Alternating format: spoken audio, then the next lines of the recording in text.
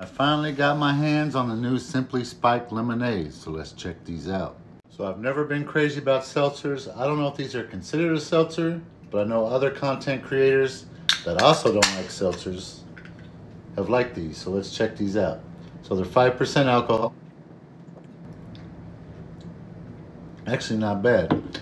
They are 170 calories per can. This one's that was the OG original. This is watermelon. Oh yeah, that one's pretty good. Strawberry. Pretty good too. Like the watermelon best so far.